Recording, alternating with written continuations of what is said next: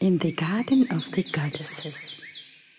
Large honeydew melons with small dark red clusters in the center, small apples pink red tender, dark hills with round plates and fields of dripping black cotton in the middle, tall trees with immaculate branches, star scales on the rocks, hanging vines following the force of gravity, crumpled silk, withered blossoms that soon greet the hereafter, white lilies with pink tongues slumbering hidden in the crevice, small buds just before spring, ripe peaches in the summer garden, and the southern sun warming greeting.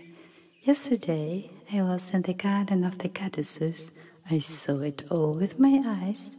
Monday, Ladies' Day in the sauna.